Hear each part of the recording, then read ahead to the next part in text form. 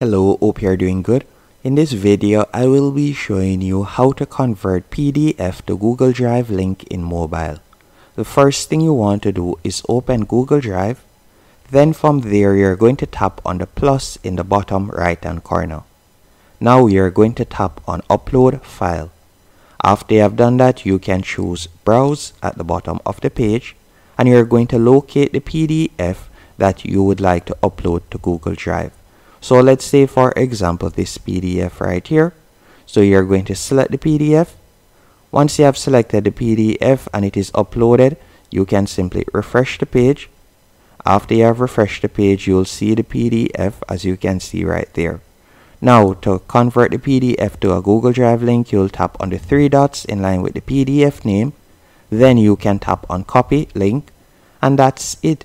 You can now share the PDF link, with anyone you want. Thanks for watching.